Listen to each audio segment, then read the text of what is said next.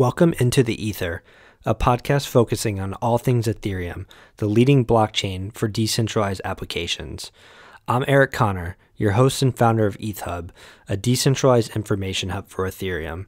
Into the Ether features deep dives on topics with prominent guests in the community, as well as ETHHub weekly recaps featuring Anthony Sassano. Hello, everyone, and welcome into the Ether. Today I have Ryan King, co-founder and CEO of Foam, on the podcast. Foam is a proof of location protocol using radio beacons that can offer secure location independent of external centralized sources such as GPS through time synchronization. Thanks for joining me today, Ryan. Thank you so much for having me, Eric. Really excited to be here. Yeah, I'm excited for this talk. Before we kind of dive into the details of Foam, which we'll base most of our time on, can you kind of talk a little bit about your background and how you got involved with Ethereum? Sure. So my formal background is in economics and political science. And I was really interested in kind of urban development and how these economic forces shape things we see around the world, such as free trade zones, golf courses, etc. And I was kind of a scholar in Middle East politics, focusing on the Arab uprising, so protest and policing patterns through space and where kind of different developments impact the economy and people living there. So for my education, I wanted to go into architecture and urban studies. So I was doing a post-grad program at Columbia University in 2012, 2013. And this is around the time when, Bitcoin was really in the news a lot. I was familiar with the technology for a few years prior, but not exactly involved, and started really bringing in a lot of these kind of decentralized finance ideas into architectural projects and proposals. And met my co-founders along the way, Katya, our chief creative officer, and Christopher, our chief technology officer.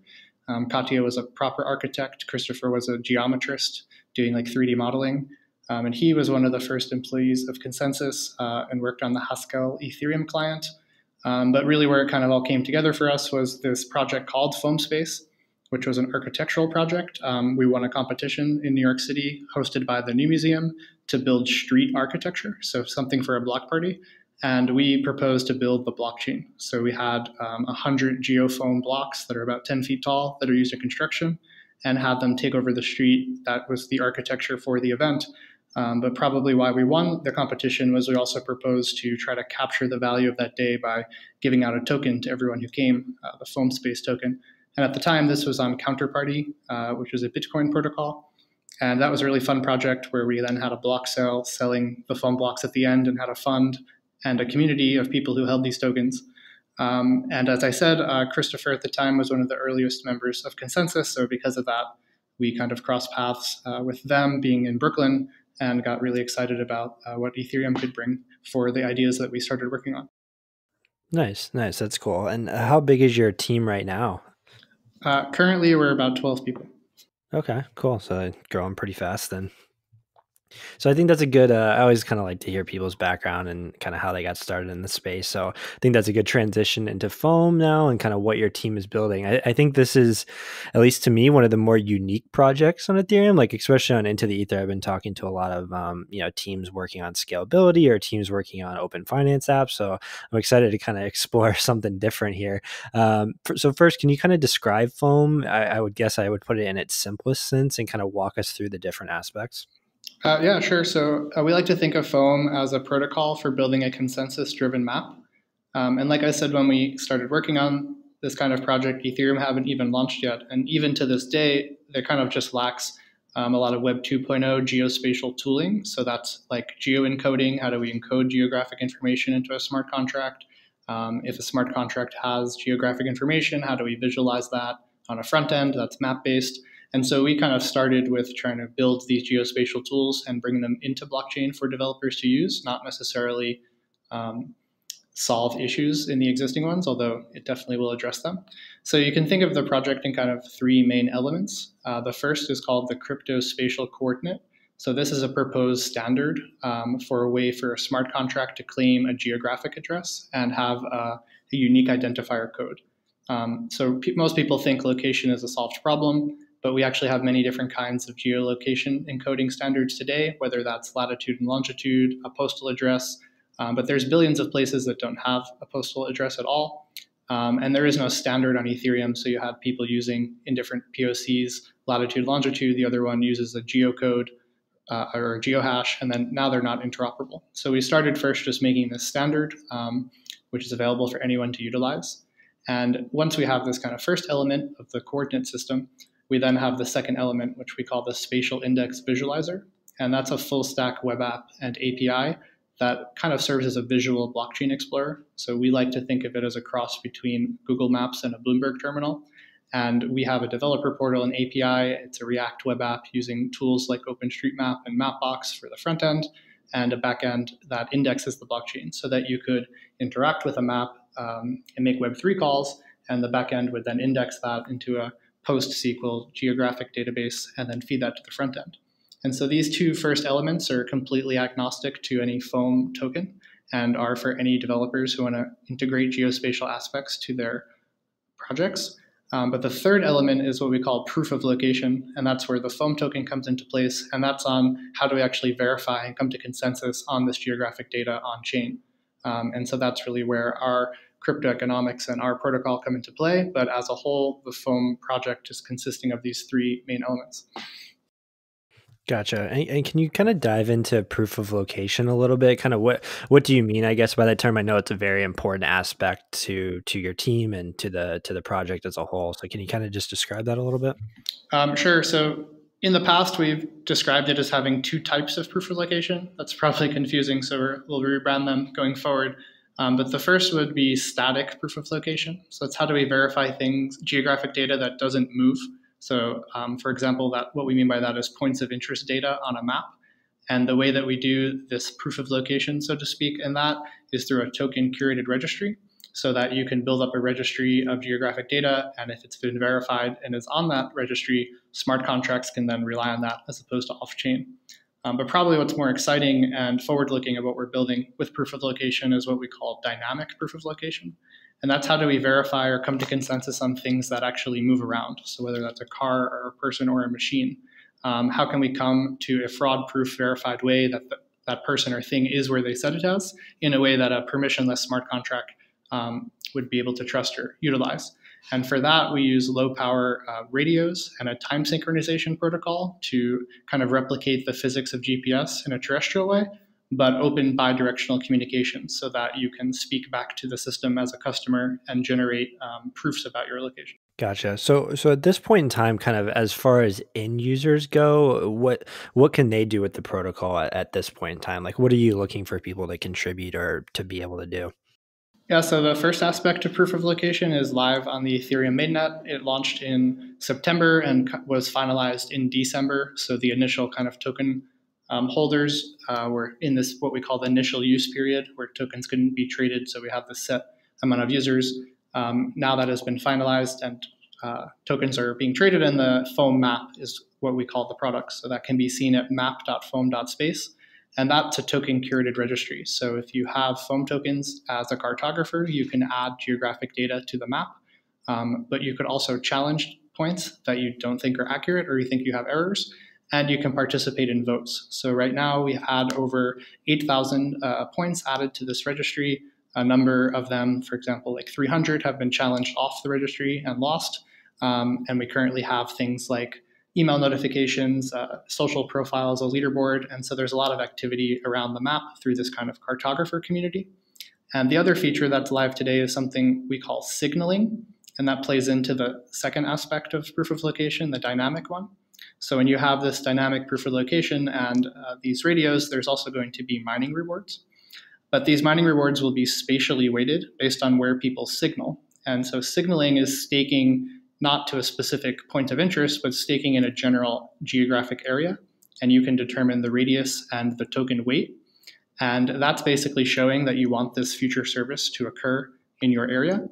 And if you were to be a miner, the rewards would be higher there.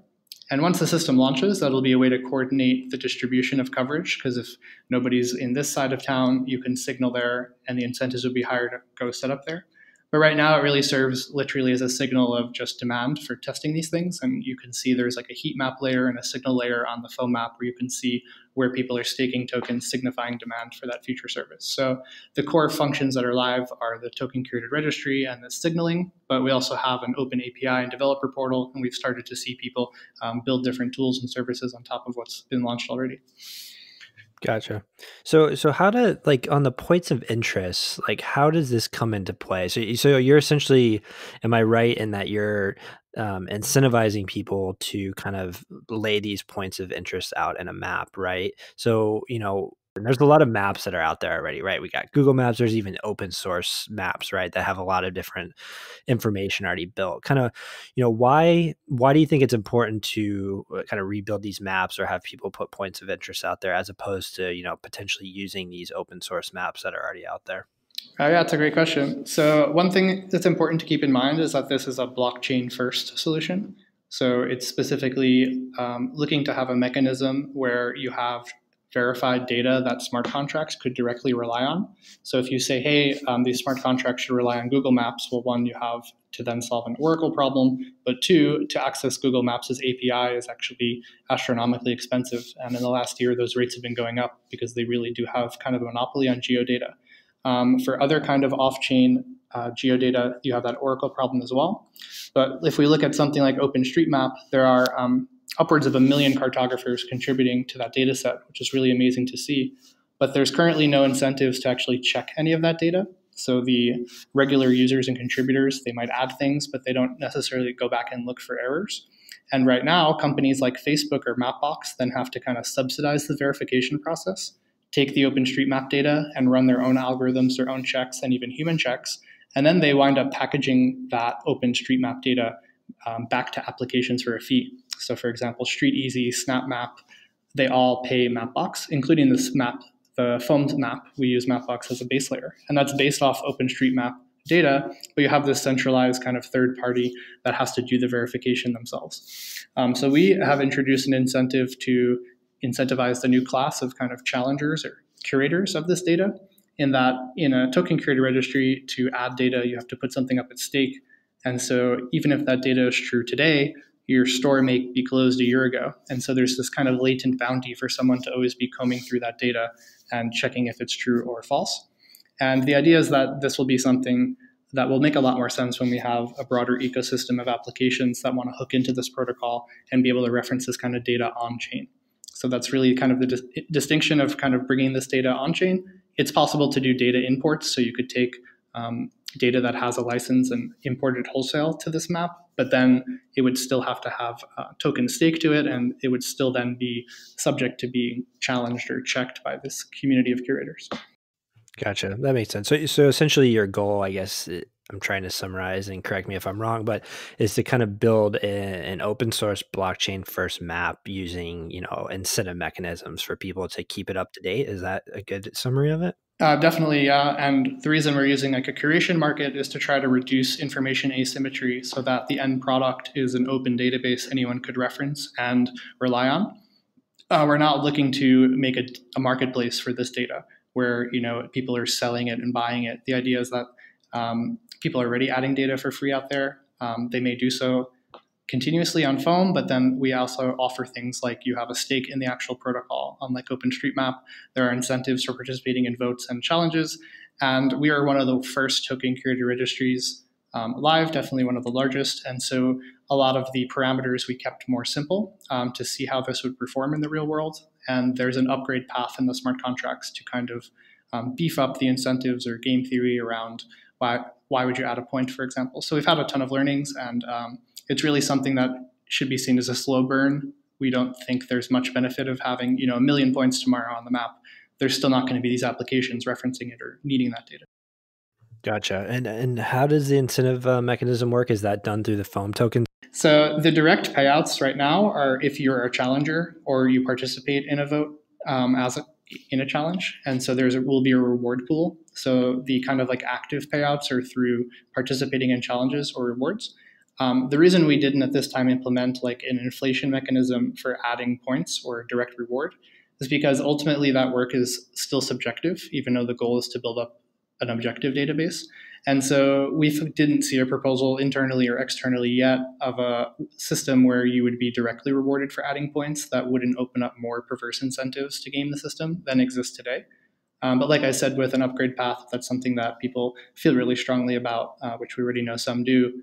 We could look to specify a model that does have a kind of direct payouts for adding points. But the idea is otherwise, longer term, you have your governance stake and you still own your tokens. So as contributing to that data set, tokens are getting out of the float, the more and more points being added. And as applications want to reference this data, the demand for points would increase, and the people who contributed to that data set still kind of own their tokens. Gotcha. That makes sense. So it happens more on the challenge side right now. How is the response going on the map build out? I mean, are you, obviously this is a large effort. Are there, thousands of people contributing to this? Is it higher or less than you expected to this point? Or kind of how's that going on the point of interest build out? So we had about 1,000 people participate in the token sale, and I think the token holder numbers has gone up about 50% from that. And I would say that my reaction is we're definitely surprised in that the activity is higher than we might have thought. One of our colleagues, Mike Golden, who was one of the authors of Token Security Registries and one of the contributors to AdChain, which was the first token security registry, a lot of people like to debate all these theoretical attack vectors or edge cases, but they have the issue of not enough use.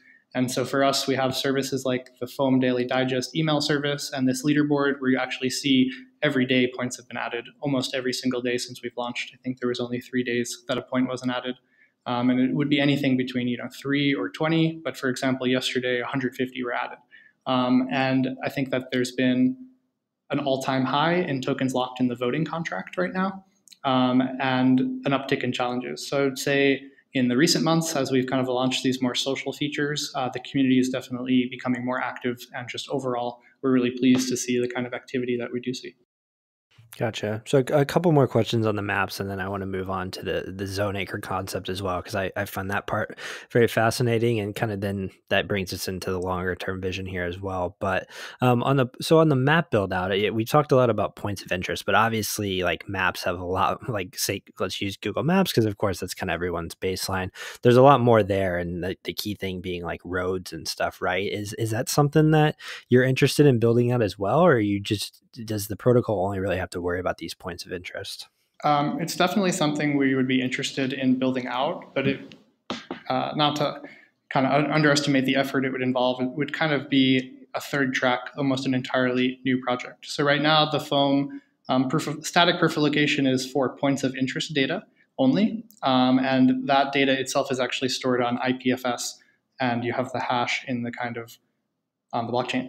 And through our analysis, there's a blog post about it, like the gas cost of storing that metadata on chain would already be, out of the question, which is why we use IPFS. So once you start looking to kind of keep track of things like raster files and roads and geometric shapes, basically the entire base map, you're looking at terabytes of data. And so that really becomes like a big data problem and a big data distribution problem. So for right now, the Foam map as an interface relies on Mapbox and OpenStreetMap as the base map. And then you can add data on top of that, which is our registry. But longer term, I think that there's a lot of business and market opportunities of having a distributed map where customers could subscribe to different update rates. So update China once a year, update Manhattan every hour. And you would be paying different kind of nodes to serve you these tiles, serve you this data. Right now, that all happens in a centralized way. And each week, they release something called Planet OSM, which contains all the updates that happened in that week. So it's kind of like a blockchain in that way. And you can see that there are just like gigabytes and gigabytes of change sets every week. So to have that work in a decentralized way that's kept up to date and is fault tolerant and be able to serve all these applications is really its own protocol. But you can still use the kind of primitive of a curated registry to manage it. So obviously, the end goal here isn't just to build out a map, right? You guys want to actually use this and use this points of interest information for the bigger goal. And I know that zone acres play into this as well. And I guess it kind of starts there as far as using the data goes. So can you kind of talk about those and exactly what a zone acre is? Sure. So zone anchors are part of the dynamic proof of location, which will be called just Foam location. And the Foam location protocol is a Byzantine fault-tolerant time synchronization protocol. And so you need time synchronization to do location. So the way GPS works today is that they have synchronized atomic clocks on all the satellites. And they basically, because they're synchronized, they then broadcast their time all the time. And you as a receiver, you have your phone. If you receive at least 4 signals from 4 satellites, so you need 4, one is for X, Y, and Z, and a fourth for measuring differences in time. that's enough data for your phone to run a trilateration algorithm that can then basically determine your location. So we're looking to kind of replicate that from a physics point of view, in that we have low power radios. So I should add that the protocol itself is radio agnostic, so it could run on different kinds of devices. And so in our system, these radio nodes, we call them zone anchors, and at least 4 of them can establish a zone. So a zone is an area of coverage that these radios are servicing, and a zone basically maintains a quorum on time and space. And so they have committed with tokens being staked, entering into a service level agreement to run the protocol correctly and offer service in a certain area. And so these zone anchors right now, we're looking at a specific radio called LoRa. It stands for long range. It's a low power radio that's quite cheap and accessible and works in the ISM bands. That means you don't need a governmental license to be able to run these. And so that's kind of the introduction to what is a zone anchor and what is a zone. I'm happy to go more into the details of the architecture behind the rest of it and what it's for. Yeah, so now you have, say you have 4 zone anchors hooked together, right? And they're kind of covering, like you put it, a space and time zone, right? So at that point, I guess just for people that maybe aren't familiar with foam, but just are familiar with, say, GPS, kind of what does that enable? That now enables, I guess for me, thinking of in the simplest sense, like a car then drives through that zone and kind of can prove that they were there at a given time, which can then be stamped onto the blockchain. Is that kind of the core use case there? Yeah, so pretty much the main thing that we're looking to provide is bidirectional communication. So right now, GPS works really fantastic to figure out where you are. So you, Eric, open your phone, you see that you're in Los Angeles. You can just also open the App Store and download an app that's a GPS spoofer and change your location and then send it to me. And I have nowhere to check if this is a real GPS message or a fake one. So spoofing is a really big problem because there's no history in the GPS log about your location. You never speak to them. So in the foam system, we have bidirectionality. So the physics are similar, but it's terrestrial based in that if you can pick up these signals, you could figure out where you are. But maybe you still want to use GPS for that. But what foam is going to allow is that you can then speak back to the system with a handshake, basically, for a small fee, and generate this, what we call a presence claim, which is kind of like a receipt, a cryptographic receipt about your location.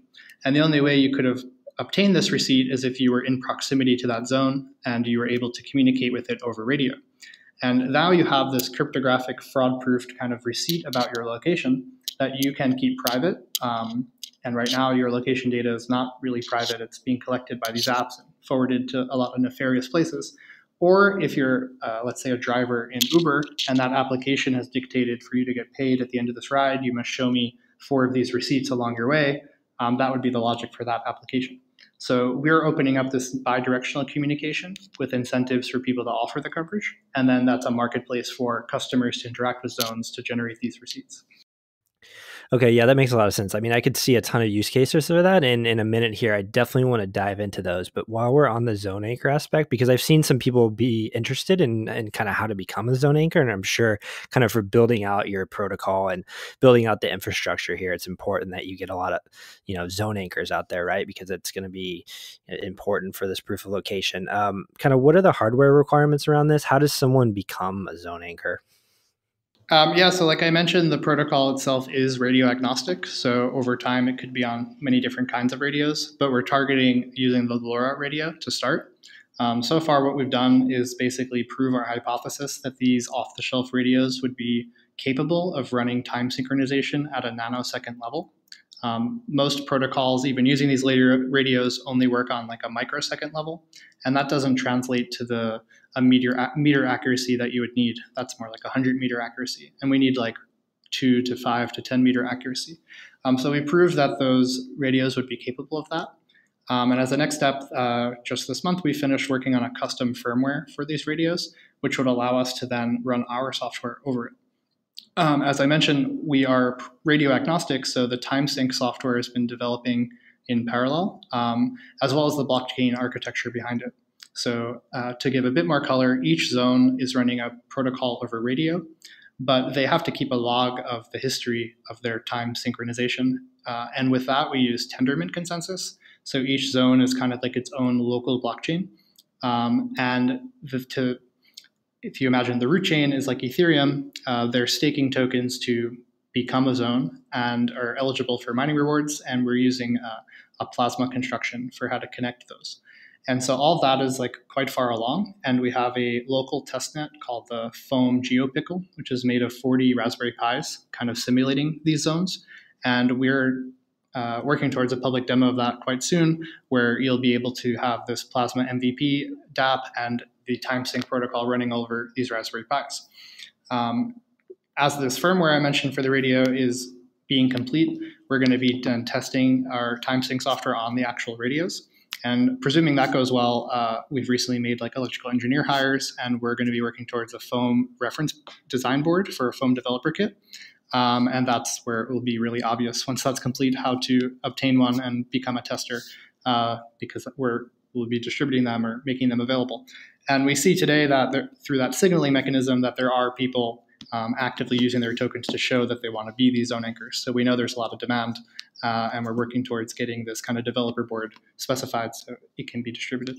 Nice, cool. Yeah, I don't know how possible it is in the first stage or so, but it'd be cool if you guys worked with. I personally have an Avado node, like just kind of plug and play node for Ethereum, and I know dApp node's working on some hardware too. So it'd be pretty cool to somehow integrate these radios into those boxes someday, and you could kind of become an instant Foam zone anchor as well. Yeah, I mean, that's really what we hope to see. We think there's a lot of synergies with different projects, whether they be actual blockchain nodes or different kind of internet-based projects like Althea, or even something like Filecoin. I could imagine one day you have like the Blockchain Pro validator kit, and it comes with components for all those protocols. And I think that also targets the same kind of user type. If you want to hang up antennas for Althea on your roof, you're probably the kind of person who also wants to run a Foam zone anchor. So there's tons of synergies in community building and ultimately hardware products. Yeah, absolutely. And am I right in thinking that running a zone anchor, that's where you can get rewarded? Yeah. So the reason that we were hesitant to give out these auto rewards for being a cartographer is because it's ultimately subjective, and you could find ways to game it even by a day or two. But with the zone anchors, that's running this BFT time sync protocol, keeping logs in Tendermint, being checked by a verifier. So what I'm getting at is that's computationally objective work. And so it's a lot more straightforward of how to then reward that kind of work with tokens when it's objectively computationally verified. So by running a node, running a zone, you'll be eligible for these mining rewards. But probably more importantly, you'll be eligible to service customers. And that's kind of where you'll have revenue as a zone operator. Gotcha. Okay. And you just touched on Althea, which I actually have in my list of questions here that I want to talk about. But first, I think I want to start with just kind of, we talked a little bit about some basic use cases. What do you kind of see the most common use cases or applications of Foam ended up being? So I think that through our investigations and market research, we've seen across an array of industries, there is a latent demand for some sort of location verification service, because every industry and company individually has this problem of stopping spoofing or detecting malicious behavior. And each of those kind of companies has to solve it themselves with some sort of Band-Aid, because nobody is going out to make it alternative to GPS, and nobody's sharing with their competitors how to do that. So, for example, Uber has spent hundreds of millions of dollars on detecting drivers who are trying to spoof their location to make their ride look longer, so they can get paid more. And on the other hand, like something like gaming, we've spoken to Niantic of Pokemon Go, and they lost out on a huge revenue stream of trying to partner with businesses that acted as Pokestops. So if a Pokemon player went there, Niantic could get a cut of whatever coffee or item they bought. But because of the prevalence of GPS spoofing, they're still to this day not able to determine fully which players are actually in the real world and which are spoofing their GPS. So for us, like the main use case or the killer app of Foam is simply location verification. And you can then begin to apply that to all these different applications, whether that's the Uber driver, a game player, someone who wants to show up for a promotion, different things along a supply chain. But I'm most excited about things we probably can't even imagine right now. For example, like a smart train ticket where you bought it, the train's not there, you can get an automatic refund or discount showing it's late, enforcing things like geofencing for voting or even geofencing for stablecoins. And yeah, really hoping that other applications that are using decentralized finance and identity can hook into Foam and have that be a parameter of whatever applications they imagine.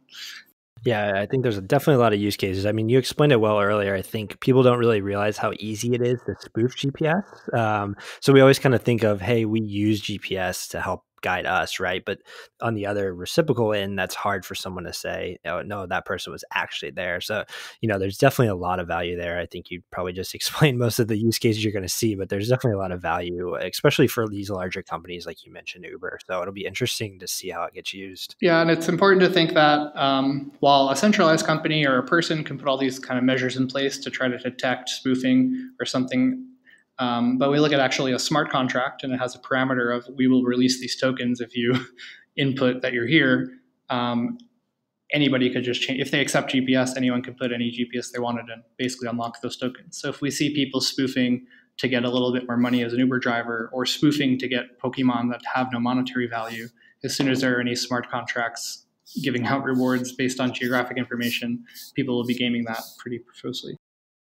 Gotcha. And one thing now that you're talking about this and kind of, proving where Uber drivers are and stuff, and one thing I meant to ask on the zone anchors, how far of a distance can you plan will those cover? Like how many need to be sunk up at once, and what do you expect that radius to be? Like I guess the end of this question would be across, say, the United States, how many zone anchors would have to be there to cover the entire states? That's a great question. And part of the thing with this time sync protocol over radio, especially, is that there are so many unknown unknowns, which is why the development will be so dependent on our grassroots community of people who want to participate in these test nets and testing them. And so that's going to be a factor of, what we call line of sight. So the protocol will work probably worse in Tokyo than a desert. But we can look at just some of the baseline statistics of these radios. So LoRa advertises that it can go up to 10 miles distance with a 10-year battery, probably much less in an urban environment. But there are a lot of people running these radios already. So there are enterprise networks, mostly in Europe, where I think Europe has almost full coverage of LoRa. And there are also DIY communities, namely the Things Network. And you can go to the Things Network community and see maps of where people are running LoRa radios for free today. For example, like Zurich, there are over 150 people. In New York, maybe there's 13. And they show like the radiuses of those radios. And you can get a sense that like in New York, like 15 or 20 is going to cover a huge part of the city.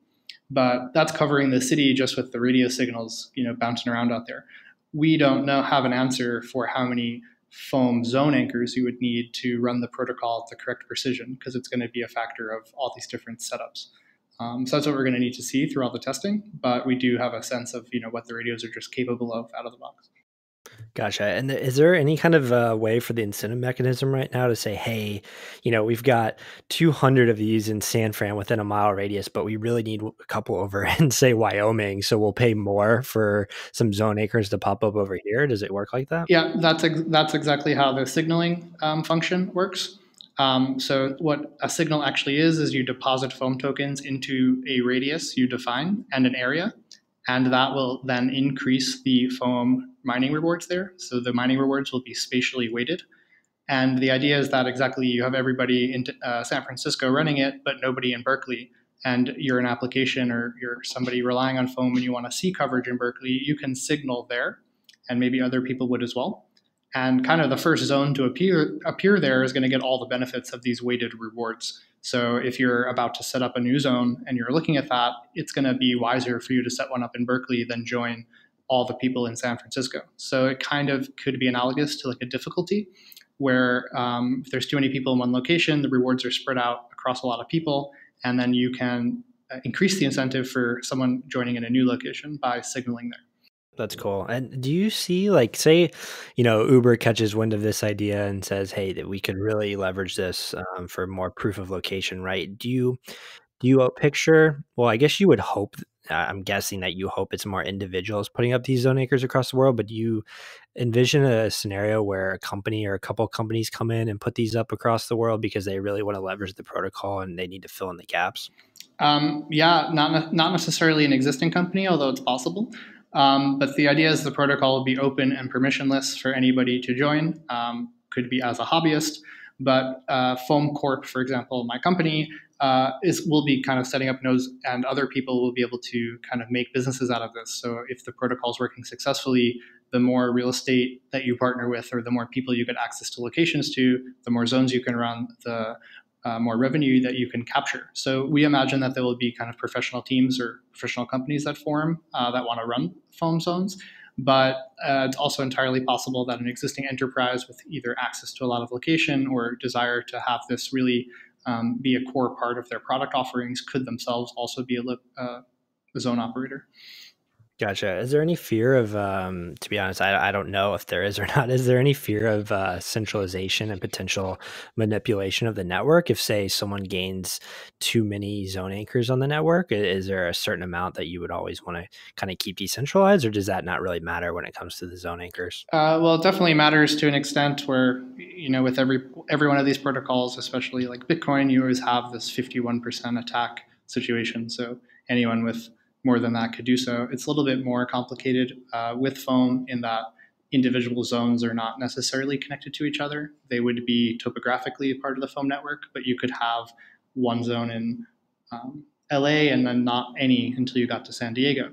And it could be that the one in San Diego goes down because it's malicious, but people are able to like exit in time and be back in the root chain and be safe. And then now no one trusts that zone anymore, but the one in LA is still running.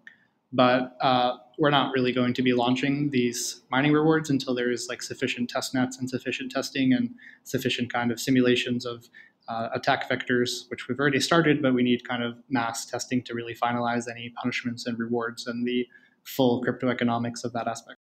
Gotcha. So to this point, going back to the use cases, I mean, we've talked a lot about proof of location and how we could envision, I guess, larger companies using it at a point.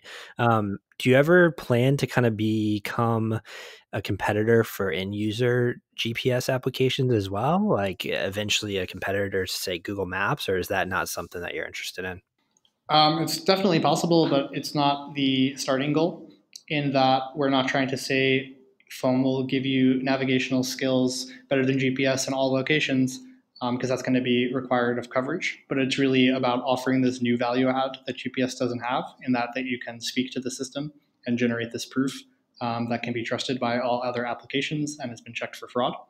So it's really complementary to GPS, but as the protocol expands and there is sufficient coverage and perhaps radios are upgraded, or we say that all these zone anchors should have atomic clocks, well, then you have this the largest network of atomic clocks offering precise time sync. And at that point, maybe it's more reliable than GPS and there's enough coverage that certainly people would use that exclusively. You have right now on your iPhone, you could already kind of switch which satellite network you want to use, because there's not only GPS, there's a Galileo in the EU, there's a Russian satellites, there's Chinese ones. So you already, as a consumer, have an option to decide where you want to get your location data from. And so these signals will be free and in the air, so anyone can receive them and figure out their location. Yeah, like you said, maybe once everything's built out more, you don't really know what use cases are going to pop up. So that's always the interesting part about all this. You mentioned Althea a little bit, and I think you're working together, or at least the teams are in close connection and talking. Can you talk about that? And maybe people don't know what Althea is listening to this, but it's kind of a way for users to be able to share their bandwidth with others. So obviously kind of that requires hardware as well. And you mentioned someone that's maybe running an Althea satellite would also want to run a phone radio. Kind of how are your teams working together? I would say at this point, we're really just in close contact and have a lot of kind of parallels in terms of community building is really similar, and it involves getting people out there in the real world, but also coming to like scaling solutions. We're in a similar point of, trying to take these layer tool tools from different Plasma teams or the Cosmos SDK and actually put them to use in our own systems. And there aren't that many teams really in that kind of stage, so we just benefit a lot from being in kind of close contact and sharing a lot of kind of developer resources. We just had Althea in our Foam community call a few weeks ago. But yeah, longer term, I think there's a ton of synergy for actually bundling these protocols together and having them work together. And more technically, Althea or other meshnet routing protocols could benefit from this reliable time synchronization, because it allows you to understand better how far apart the different Althea internet nodes would be, and would allow you to do asymmetric routing, where right now they're limited to having a symmetric kind of network setup. So there's benefits on the technical level, community building, and right now we're just kind of collaborating and staying in close touch. That makes sense. Yeah, a lot of hardware is going to be required for these different protocols. Like I mentioned, hopefully can kind of all get, I know Avada and DAppNode, like I mentioned, kind of have the hardware side of running nodes and eventually staking. Hopefully, all this stuff can kind of be implemented into one, because I think people are going to really want these. I mean, the cool thing about DAppNode is just one click. Like you can install testnets, you can even run a Bitcoin node in there. Like it'd be really cool if Foam Radio or an Althea satellite was built into that hardware, and you could just do one click installs, and all of a sudden you're becoming a part of that network as well. So I'm sure that's going to grow out over time. Yeah, that's definitely the synergy we would love to see.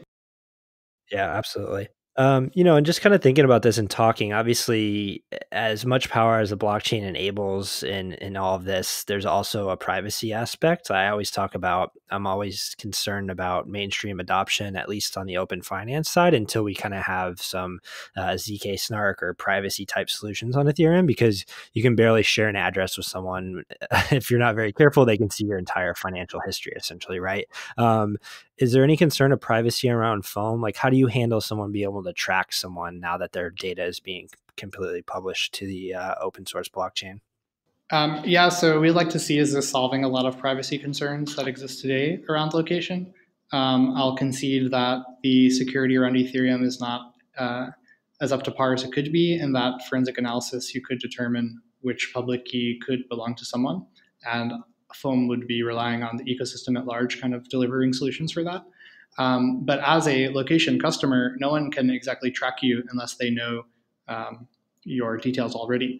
And so what we're providing to these customers is agency on when they actually want to generate these proofs. Where right now, you download an application, you accept the terms, you're actually losing agency, and you're accepting that they'll collect your geo data. And we've seen recently there's been an expose in the New York Times about how this data is actually ending up in the hands of bounty hunters for really cheaply, and being used for other nefarious reasons. So we have a lot of privacy concerns today around location. And the idea is in Foam location, you have the agency of when you want to generate that proof, but it's also then would be stored cryptographically. So you also have the agency of when you would like to reveal it to someone else, whether that's an application, whether that's a friend, whether that's once the police showed up and they want to know where you've been. And as this protocol is under development, we can look to implement more privacy solutions like different ZK snarks that would allow you to do these reveals in safer ways.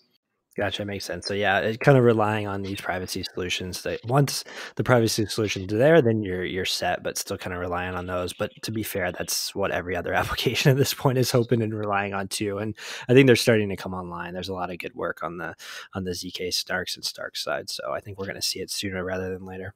I think this has been a great conversation. I want people to be able to get involved. Like we've talked a lot. Your protocol depends a lot on people kind of going out there and being active in your community, which either means putting points of interest out there on the map or becoming zone anchors. So what's a good way for people to follow your team and just be sure they're up on the latest news? Do you have chat rooms or mediums and Twitters and all that?